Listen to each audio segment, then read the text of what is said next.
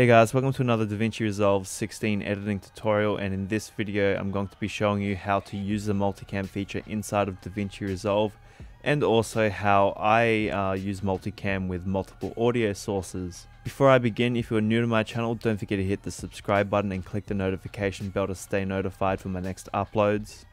Okay, so the first thing I have done is I've just imported all of my clips into my project, and I just did a little mock interview with a couple of my friends.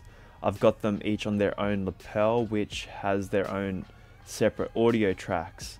I've got a mid shot and another mid shot and then a wide shot. So let's sync this up, and it's actually really easy to do. You don't have to clap at the beginning, but Davinci Resolve's multicam feature is extremely powerful, so as long as you have a clean audio signal on each of your tracks, it'll do a very good job at syncing it. So let's get into it. So I'm just going to select all of my clips. I'm just going to click and hold shift, and I'm going to hit control and just deselect the timeline because we don't need to worry about that. And I'm just going to right click and I'm going to create new multicam clip using selected clips. Alright, and this window pops up and we can change the name to whatever we want depending on how many clips you are going to be syncing in the timeline, like different interviews, different scenes or whatever. You might want to rename it just so it's easier to find. So I'm just going to call this interview 1. Alright, and I'm going to go down to the frame rate. I'm just going to leave it at 25. This will depend on what you have shot your footage in. I've shot this in 25 frames, so I'm just going to keep it that way. And then I'm going to change the angle sync, which is probably the most important setting that you'll be changing in the multicam clip. We're going to change that from in to sound, and that will analyze the sound of each of the clips and we'll sync it up that way. Angle name, you can leave it at sequential, but I'm just going to change it to metadata and camera. If you're shooting on a DSLR, and most DSLRs have that 4GB limit, and it will create new clips. If that is what you have, you want to be checking that. So for this tutorial, since everything was smooth, even though I've used for the wide shot a Canon camera and is a Panasonic, they both split the clips up at a certain time, but this was a really short interview, little mock interview setup, so I'm not going to worry about that. And you've also got move source clips to original clips bin, click create, and it's going to analyze our footage. Alright, so as you can see, after we've synced the clips, it's created an original clips bin, so I'm just going to click that and you'll see where it's just moved the files. So we're just going to leave it there. And then as you can see, it's created a multicam clip. You can tell that it's a multicam clip by this little icon at the bottom left of the thumbnail. So I'm just going to right click and open in timeline, and let's just scroll through. Literally David Dobrik, I just love. Okay, so that's sounding synced. There's no echoing. It's all pretty smooth. So what I'm going to do is I'm just going to shrink the video clips to the size of my Zoom H5 audio recorder. Basically what this will be doing is it's going to make it easier for when we sync up the other track from the H5 recorder, because it did a dual recording. And I'm just going to highlight them all, and I'm just going to drag it all the way to the beginning of the timeline. And then I want to switch back to the main editing timeline. So to do that, it's pretty simple to do.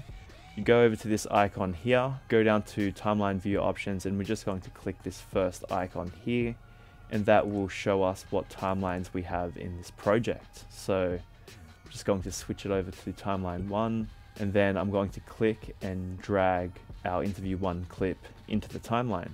Alright, so we've dragged our clip in. I'm just going to change the audio source to our main Zoom source. So let's just right click on the audio track. It's important that you right click on the track and not the video, because when we switch the multicam clip angle to camera zoom handy H5 recorder, it's only going to switch the audio and not the video. Because I get my ideas. Okay, so we've got our lapel audio there, and then I'm just going to click and drag our other audio track right underneath, and we'll be able to hear a perfect mix with both of the subjects talking and from their microphones. Anyway, thank you so much guys for... Oh, chill down, Anyway, thank you so much. Alright, there's also a small little issue with track number 2. So I'm just going to right click and I'm going to go to clip attributes, and I'm going to change the audio from mono to stereo just by doing that. So I'm fairly happy with this. So now let's get into the multicam cutting. So to see the other camera angles that we have, I'm just going to go to the bottom here in the preview window, and I'm going to go from source to multicam. I've opened up the multicam window so you can see our different angles.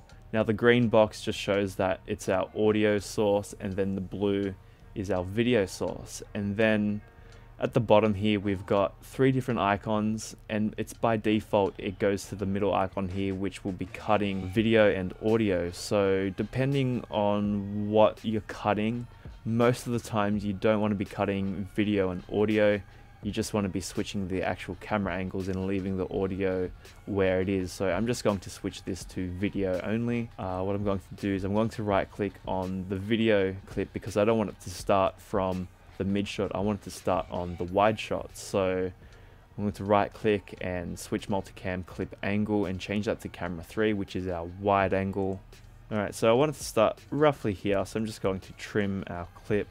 So this part is really easy to do. You want to make sure that you aren't selected on any clips, and we are going to just start cutting, and it's very simple.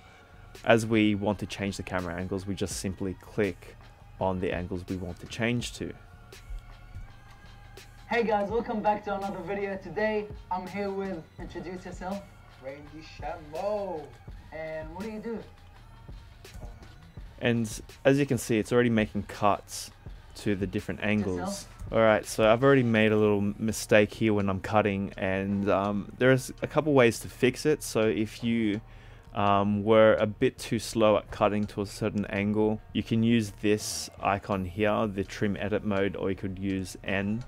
When we hover over the cut, you can see the icon change, and what this icon is doing is it's going to shorten one clip and lengthen the other clip. So if we make a mistake when we wanted to make a cut about here and we missed it, we can actually just pull this clip down and it will, And yeah, no gym, kind of sucks, but... and it will cut to the angle that we want it to a bit earlier. So that's one way to do it. Or if you completely mess up which angle you wanted it to cut to, you can actually just right click on a certain clip. Let me just change that back to the arrow. I'm just going to right click and we'll just change it to a different angle. So let's just cut this to about 4, and it will just change the clip over to the other angle.